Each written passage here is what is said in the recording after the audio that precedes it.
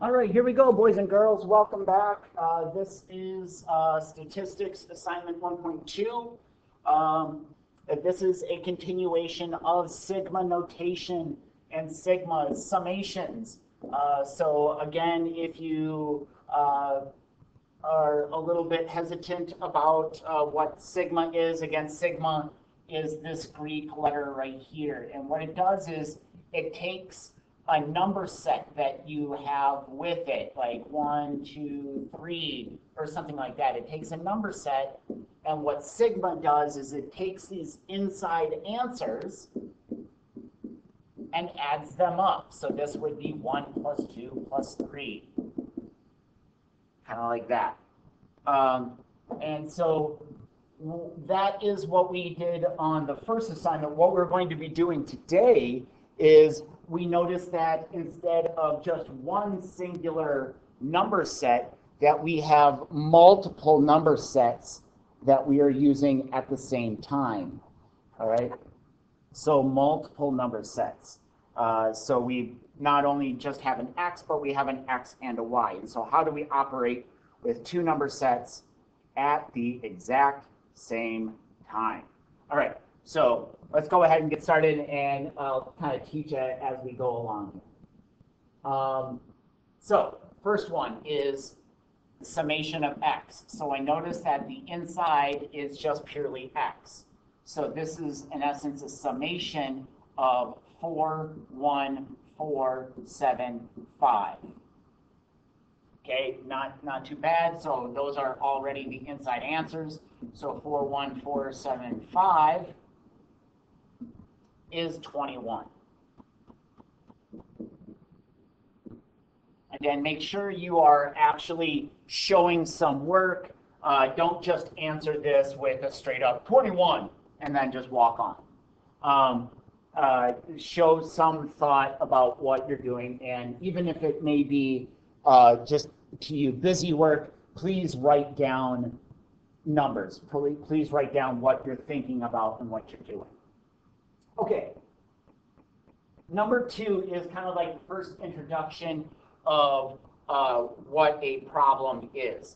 And so here, what the inside problem, what the little small answers that we have to get first before we add anything up, is x times y. Now, but looking up above here, what do you multiply when I multiply x times y? Do I, add these things up and geez, didn't come out very well at all. Do I add these things up and just multiply their results? Do I take 21 times 19 or things like that? And no, you don't take 21 times 19. What you do in this situation is you have to get little answers. So the last thing you do is add anything up. The very last thing you do is anything up. You have to multiply x times y. And how you multiply x times y is you take it element by element. So you're going to take 4 times 1, 1 times 8, 4 times 2, 7 times 1, and 5 times 7. So in essence, you're taking like x1, y1. x2, y2, x3, y3, etc., etc., etc. So the number sets have to be the same size, and then you multiply the individual elements. So the small answers, the x times y's that you're going to be summing in this case are 4 times 1, 1 times 8, 4 times 2, 7 times 1, and 5 times 7. Those are the numbers that you, normal parentheses. Those are the numbers that you are indeed adding up. So you're got those answers first, and then, as I said, the last thing you do is you actually add them up. Equal sign, not a negative. Okay. Number 3, y squared. So we are dealing with the y number set, and I am squaring each individual thing. So I have to take y squared. So the first answer would be 1 squared, then 8 squared, 2 squared, 1 squared, 7 squared. So I square the numbers, aka multiply by themselves. And now that I have those inside answers, I have those answers, y squareds, then I can go ahead and add them up.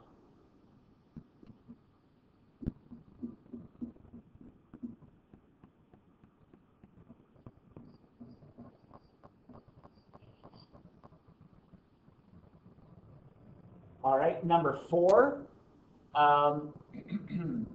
When you do number 4, notice that the sum is just the y. All right, so the inside y.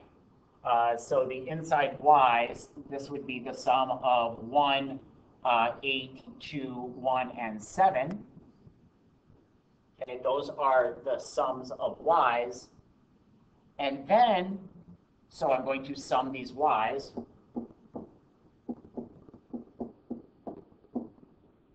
Okay, so 19. And now that I know what the sum of y is,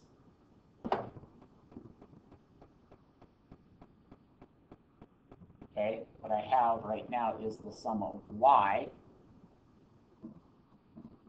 Because notice how this square is not on the inside. So this is going to be the sum of y squared. So aka this is 19 squared.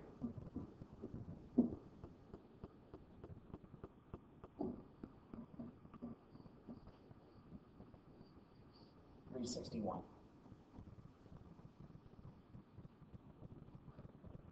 X plus y's. Again, I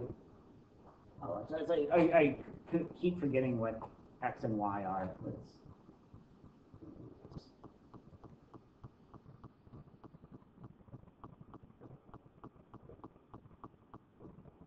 So I can kind of keep referencing this thing.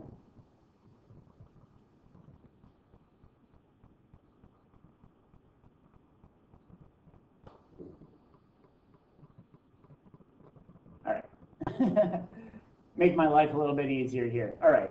So now I can see what the x times y, or x and y are. And so here what we see is x plus y is the small math problem. So just like how we did the multiplication, we do the addition. So x, 4, y, 1, 4 plus 1 is 5. The second terms, 1 and 8. The third terms, 4 and 2. Fourth terms, 7 and 1. And the last terms, 5 and 7. So I get the little mini inside answers first, and then I add them up.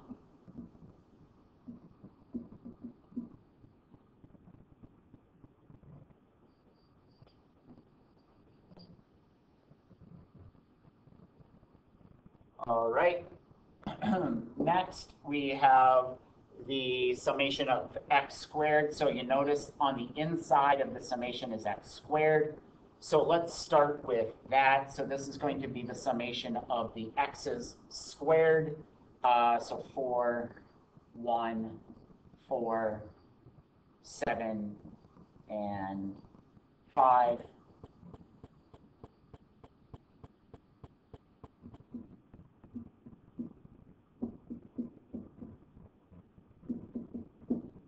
So the summation of that x squared is the number 107.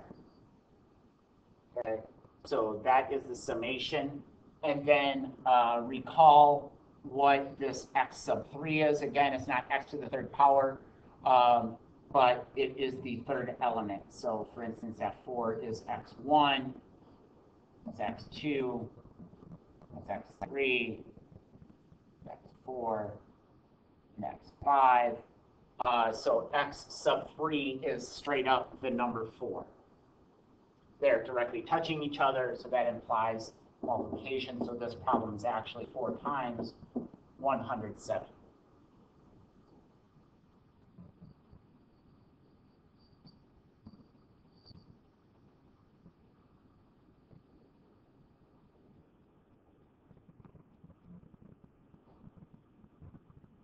All right, in number 7, I have the numerator, the summation of xy, from number 2. I have the denominator answer from number 1. So this is just, in essence, the sum of the top divided by the sum of the bottom. And so this is 62 divided by 21. All right. Great, interesting point here. How I want answers. What do you do when you get answers that are crazy and things like that? Sometimes, rarely, but sometimes I'll ask for fractions, but rarely. Most of the time, what I want is decimal answers, decimals. And so this answer, very specifically, calculator is 2.952380952. All right. What I want decimals to, and how you're going to be recording them, is to the 4th decimal place. So I see that there's the decimal place right there between the 2 and the 9. So the 4th decimal place is to this 3. Now, what you're going to be doing is rounding to the 4th decimal place. And for some of you, rounding is a task. You may have forgotten about it or things like that. Okay, so generally, my answer is going to be 2.9523 because that is the 4th decimal place. Now, do I round this or not? And what does that mean? What that all entails is this. The number beyond the 4th decimal place, aka this number 8, is the determining factor. If this number is big, which 8 is big, what it does is it increases just purely this last number up 1. So this 3 will become a 4. If the 8 would happen to be a small number, then I don't touch it and I leave the 3 as a 3. So in this very specific case, my answer is 2.9523. Now before, or excuse me, as you were, sorry. 2.9524 because it did round up.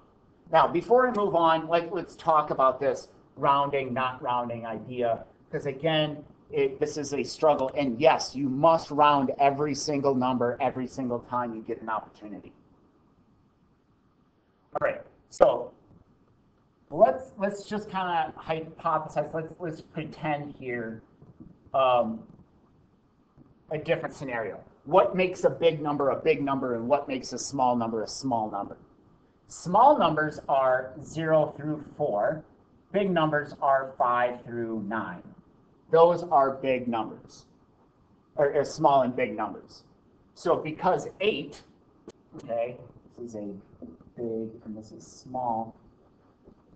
Because 8 is a big number, it's 5 or above, that makes this a rounding number, and thus this 3 becomes a 4.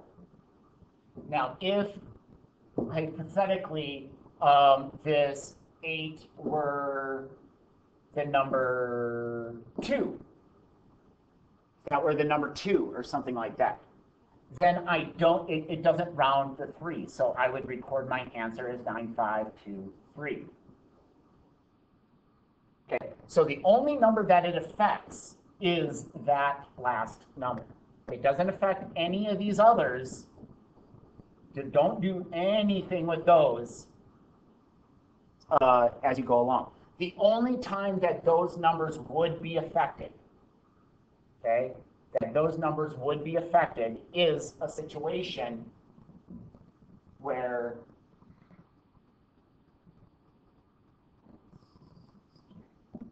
this is the number 9. Okay, in a situation where this is the number 9 and this happens to be a rounding up number, this is the only time that things would be affected. So in the scenario that I have right here, what this does is this 8 does round that 9. So what's bigger than 9? 10. So what that means is, let's see if I can get one more color in here, let's go green, that this would be 0, and then a 1 gets carried over to the next number. And so thus this, the number right here would be the number 3. So that would be 2.9530. If that last number were a 9. But other than that, all of these front numbers are not affected. Okay, and so that's kind of rounding. And so get in the habit of it. If you have any concerns on how to do it, you can personally email me, you can ask me during class, and I would be happy to teach you how to round, but it is going to be vitally important. Okay, moving forward. Number 8, there aren't any summations. We know what these subscripts are. Again, this is the second x. So looking at the x, x1, x2, x3, x4, x5. This is y1, y2, y3, y4, y5 kind of concept. So I see that the x2 is the number 1. The y3 is the number 2. So this is the square root of 1 divided by 2. So this is the square root of 1 divided by 2.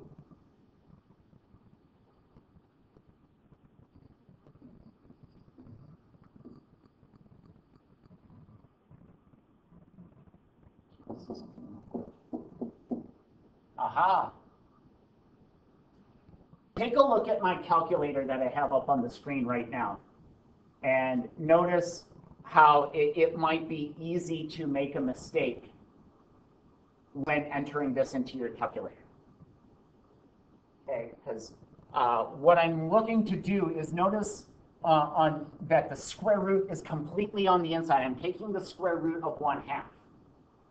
All right, so a lot of people will take the square root of 1/2, or excuse me, square root of 1 divided by 2, that's 1/2, and think that, oh yeah, 0.5 is my answer. It's all good. Where it's not the answer. What the calculator recognizes when you enter the square root of 1 divided by 2 is it sees that this is the square root, just the 1. Okay, so this is going to take the square root of 1 and then divide by 2. So it sees it as this. Whoops, that's not what we want. We want the square root of 1/2. So what you need to do is you need to tell the calculator that I'm not, the square root begins here and I want it to end there. That's what I'm square rooting. I'm square rooting 1/2. And how you do that is parentheses. Parentheses. And so these buttons, kind of above the 8 and 9-ish, those buttons right there are the buttons that you need to use. So here I'm going to enter the square root. And then because there's multiple things going inside the square root, I'm going to say it's going to be 1/2. So the calculator recognizes I'm not just square rooting the 1, but I'm square rooting everything inside this parentheses. And there you go.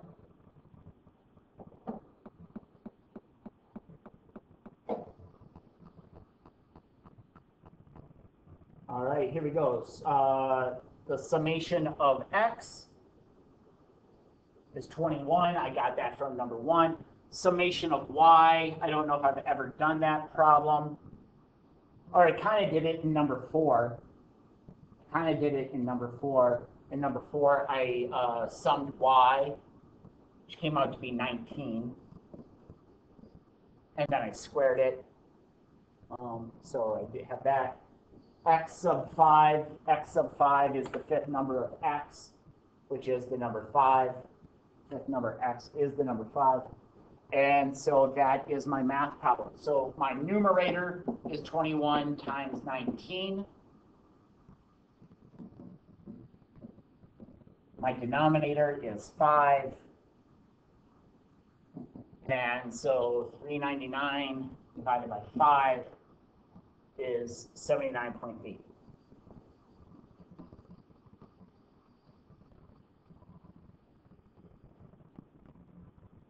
All right, last problem. Okay, the first problem is x squared y, the sum of x squared y. So I'll take that a bit at a time. So x squared, what I'm doing is I'm looking at my list. So x squared is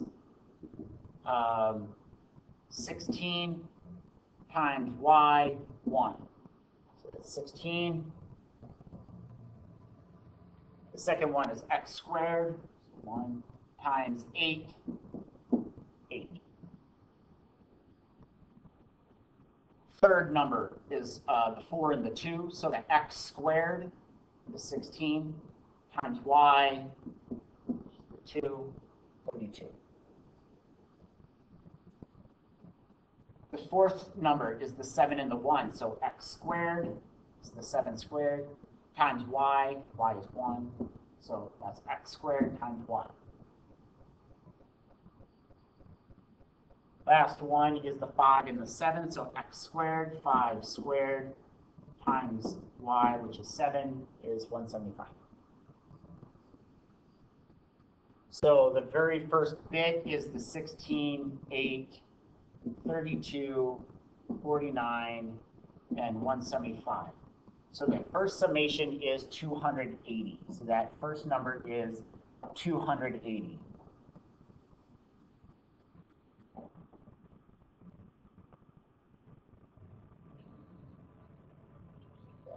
That implies 280. I'll just kind of keep it right here and understand what I'm talking about. Next is the sum of xy. So again, if I did problem number 2 correctly, that's the number 62. But notice that there's more to that bit. So what am I doing to the summation of 62? Well, I'm squaring it. So that comes out to be 3,844. And then what am I doing to that? Well, I'm dividing by 5.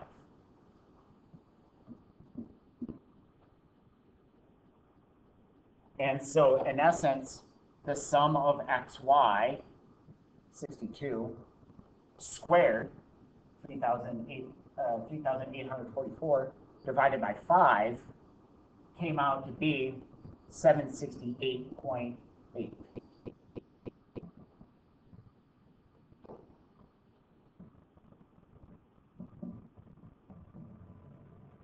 The denominator is straight up 4. Doesn't really require a whole lot of math. And then note that it's all in a square root. Okay. So getting a complete answer to the numerator, that is the 280 plus the 768.8.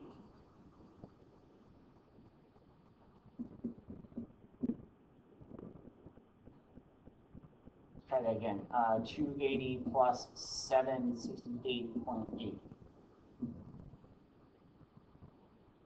So the numerator comes out to be 1,048.8.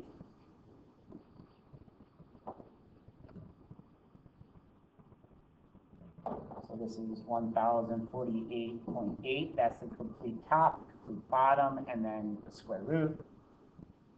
So the inside is going to be 1,048.8 divided by 4.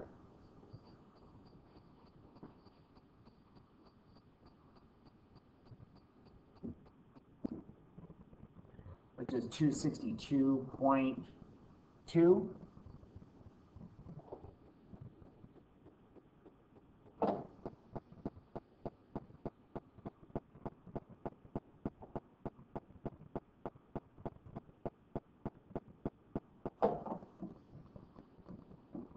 And then don't forget the square root. Everybody and their brother forgets about the square root.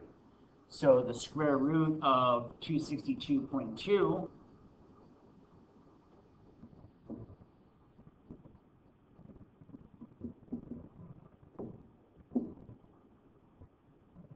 is 1926. There you go. All right, I believe that is the entire assignment right there. Yep. Again, give it a good shot. If you don't have a calculator, make sure you're getting your calculator. You're talking to the school if you didn't pick one up.